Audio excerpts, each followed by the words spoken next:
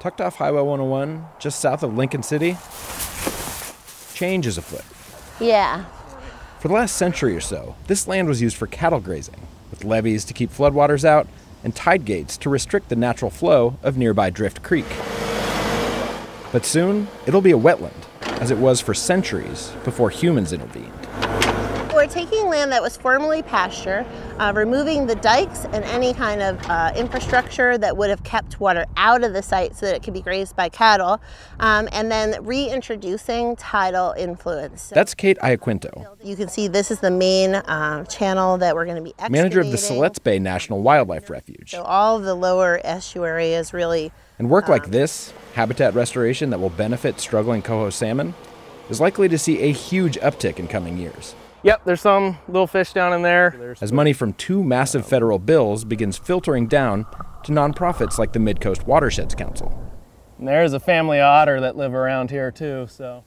Evan Hayduck, who leads the council, said he's never seen anything close to the amount of money that will soon be available for restoration work. It is a great time to be an executive director of a watershed council right now, because there is funding coming out of every pathway. The work being done on Drift Creek, which is a collaboration between Hayduck's group, the U.S. Fish and Wildlife Service, and several other nonprofits and government agencies, it's important for salmon. So this is really, really good habitat for juvenile fish. But it'll do a ton of good for other species too. So this is a project that benefits coho salmon, but it also benefits a lot of the birds that use this type of area. It's really, the invertebrates. The whole community will benefit from bringing the habitat back to a more natural state. But that means wholly transforming the entire 75-acre parcel. A lot of these agricultural sites would be have dikes built around them and all the existing channels filled in to make a nice, clean, flat pasture for cattle. Clean and flat is not what nature does best. And it's not what works best for nature. We always say messy equals habitat. If it's a mess of logs and trees and all kinds of stuff, that's where the fish are using the area. And that's what we're trying to recreate. After several years of planning and design, crews have been working over the last few weeks to restore the messy salmon habitat nature would have provided. They've cut down most of the levees, leaving some mounds to provide higher ground when the area turns back into a floodplain. They've dug out channels that had been filled in by cattle grazers. And they're putting logs throughout the area that will provide shade for juvenile salmon and bring in some of the insects the fish feed on. There's probably fish hanging out right underneath that nice spruce branch where they have a little bit of cover. But there have been questions raised recently about how much restoration work like this can really move the needle for salmon that have much bigger problems. A study out of Oregon State University found that despite more than $9 billion spent on salmon conservation over the last 40 years, wild stocks of the fish haven't shown notable increases in the Columbia River Basin. Hayduck acknowledged that there are limitations to how much can be done on land when salmon spend so much of their lives in the open ocean, where pollution and marine heat waves have made things difficult for the fish.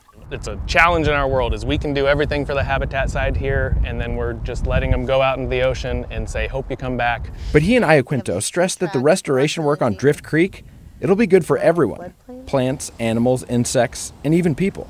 When the land was cut off from natural flooding, it actually caused the ground to sink. By taking down the levees and then re-flooding the floodplain, it brings in sediments and allows those lands to accrete again. So therefore building more resiliency against sea level rise. And the work will help with the cause of sea level rise too. Tidal marshes in particular are very efficient at sequestering carbon. And so just the fact that these habitats exist are really critical to kind of the balance of the natural ecosystem. But to fully take advantage of the billions available through the bipartisan infrastructure law and the Inflation Reduction Act, Hayduck said nonprofits like the one he leads, they're going to have to be proactive. We have a big push to get as many shovel-ready projects as we can ready, because it's never been like this. It's not going to be like this.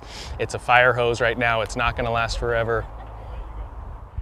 Cale joins me now. Super interesting story, as always. But on that land, what are they going to do with it? Are they carving channels? Yeah, so it's really interesting, actually. They got historical photos of what that land used to look like before it was converted to pasture. And you can kind of see when you're out there, there's these little depressions that the cattle grazers filled in where the channels used to be. So they have this map that they have based on historical photos, and they are recarving those channels using those backhoes and that big equipment that you saw. Okay. And how much is this going to cost? Under $1 million, which is a lot for you or I if we found that in our bank account. But in terms of environmental restoration work, and especially compared to how much money is coming down the pipeline with the Inflation Reduction Act, really not that expensive. Okay. And then is it going to make a difference?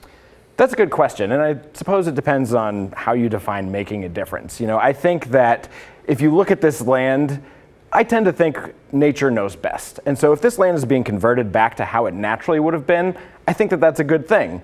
Will it solve the problem of struggling coho salmon? Not by itself. I mean, these salmon are facing, you know, marine heat waves in the ocean, hydroelectric dams, all kinds of environmental problems. And this one project is not going to solve all those.